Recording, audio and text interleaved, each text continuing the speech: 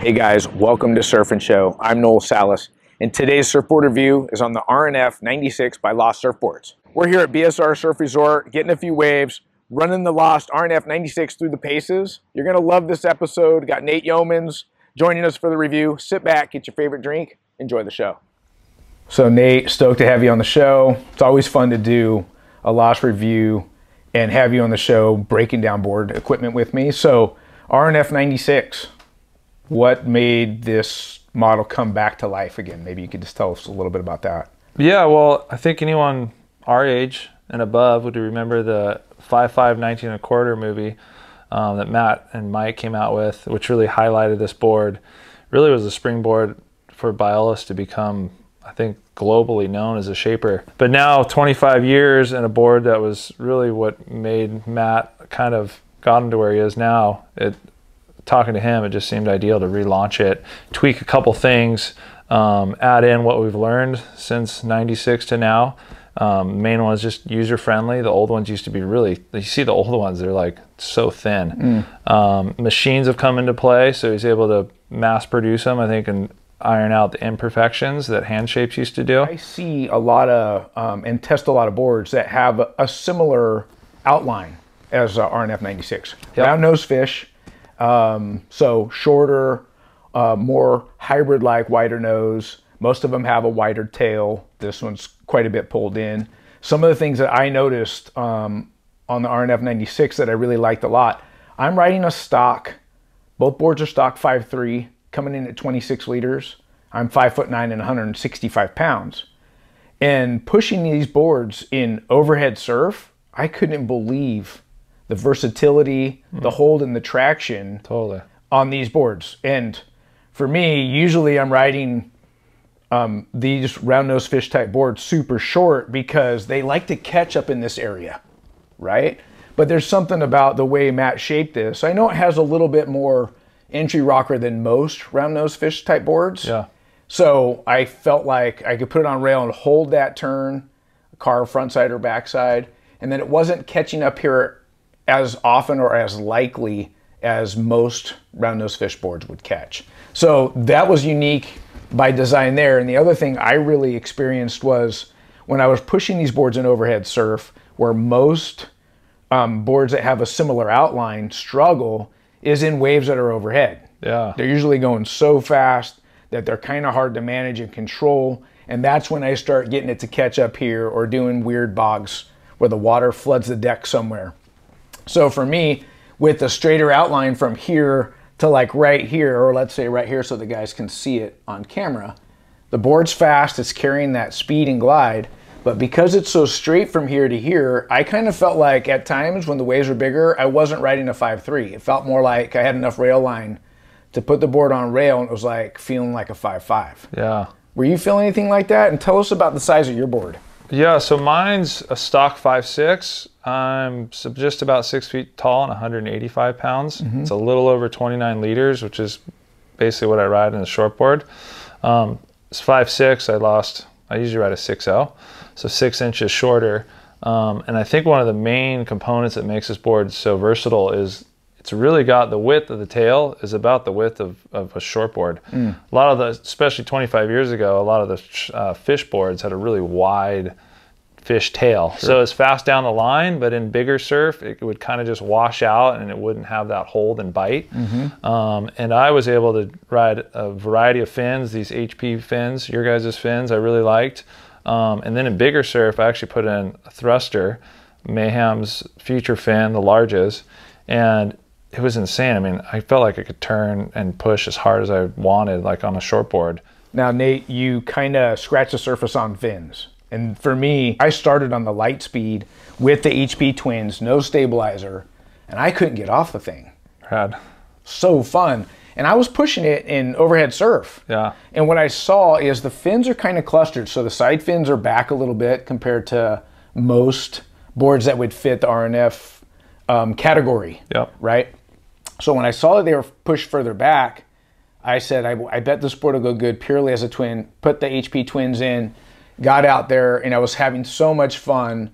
I was like, man, I don't even want to go twin plus trailer, because I kind of knew that it would go good with the twin plus trailer setup. And One of the things I noticed is that when you take a stabilizer out the back of a twin fin and the board's not really designed as a twin, it has a tendency to slide and be a bit harder to control, and then throw any kind of wave size with way more speed that you get from the wave itself, and it's just trouble. Yeah.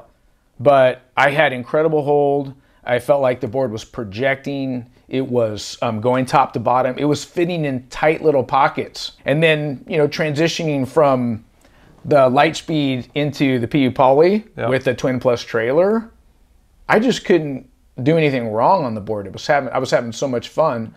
But tell us about where you started and the different fin configurations that you ran and how they felt underfoot for you. My original one was FCS. When Matt made me the board going into when he was going to launch it, it had FCS. So I just went with the MR with the trailer, which I know well. I really like that fin.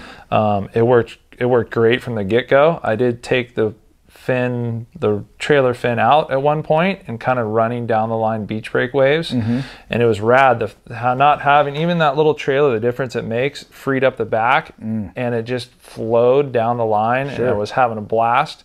And then in more trestle waves, I really like the trailer, just a little added stability. But with that tail being pulled in and the way the fin placement is, I was able to ride as just a twin, rode it as a twin with a trailer and even a thruster fin setup, and they all worked well. There wasn't like one that was like, I think they were all in the good category. On the T1s, which I know well when I got this board with the Future, I think for a twin fin, in bigger surf, the fin kind of can overflex, being that I'm 185 and a bigger guy. In small stuff, I like the whippy, snappy feel. So then I tried the IPAs, which is a glass fin, just to have more hold, that it's a bigger fin. And I really like that, that it had a stiffer fin and it wasn't overflexing. And I was able to turn and push and it wasn't laying over. And then you showed me your fin, which is even a bigger base, bigger fin. And in waves, it had the speed. I rode it just as this without, I usually ride trailer fin, and without it, I was blown away at just how much speed. And I could go up and crank my turn and it never like slid out. It had hold, but it had the cool, lively feel of a twin fin. And so it's been fun going so many different fins from FCS to Future. I dove more into Future with trying different fins because I have them. And it was rad just being able to mess around in different waves, different spots. Like I said, I liked them all. I think overall, I really like these, just the twin fin. Bigger surf, I really liked the thruster actually.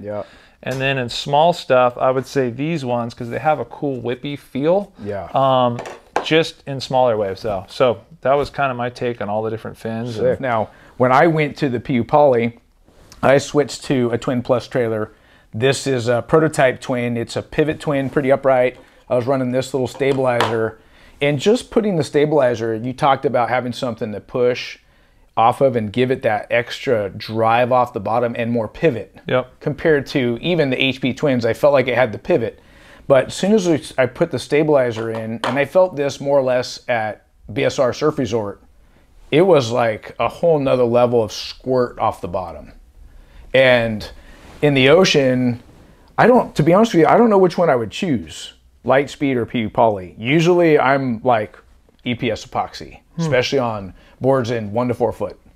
But riding it purely as a twin fin with the HP twins, this rail is going to even be more engaged compared to the Lightspeed. So I feel like guys that want to dabble a little bit more with twin fins, the PU Poly will have a more engaged rail, not so topical because it's not that EPS epoxy foam. And I think for guys that want to really get into a Twin Plus trailer feel and kind of dabble in twin fins, the board's ultra forgiving. It fits in a tight pocket because of its size and design. And the last thing for me on the board attributes was the bottom contours. So it's running single to double with some V behind the almost like on the back of the third fin.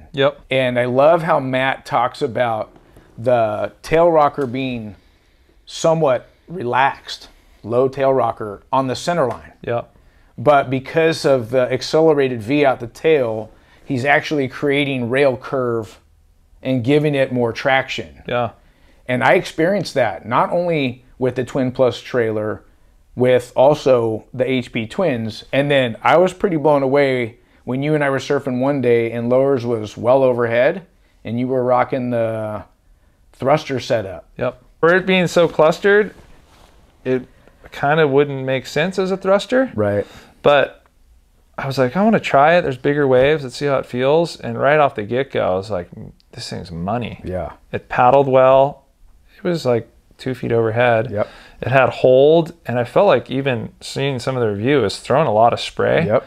But that single to double concave to V off the tail in this little rocket ship RNF 96, it just, I don't know, he calibrated it, I think, perfectly. Yep. I was really blown away on the twins. I don't usually go just straight twins. And the wider base, I get why you like it so much. After that, I usually stay away from it. Right. And it's fun learning something new and trying something new. All right, now the last thing for me is I always want to put a board in a category. Okay. Right? I'm calling it a one board quiver, best in 1 to 6 foot surf.